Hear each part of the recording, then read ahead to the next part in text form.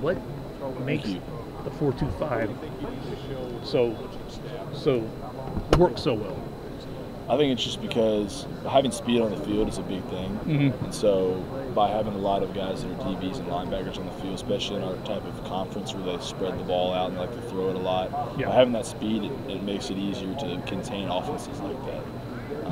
Because a lot of guys, I mean, you don't have to be huge to tackle somebody.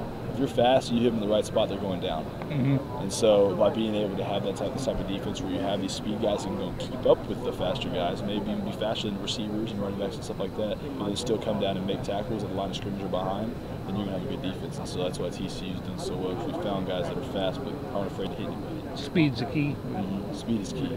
Speed is everything.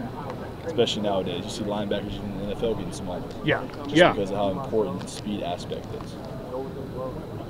Coach Patterson was talking this morning about kind of his recruiting strategy. He doesn't really care about the rankings. He kind of finds guys that fits his system. And you and Ben were both two-star recruits coming out of high school. So how were you able to come in, didn't really have your quarterback in high school, a two-star. How did you come into a system and be able to flourish even though you weren't really the most polished high school recruit?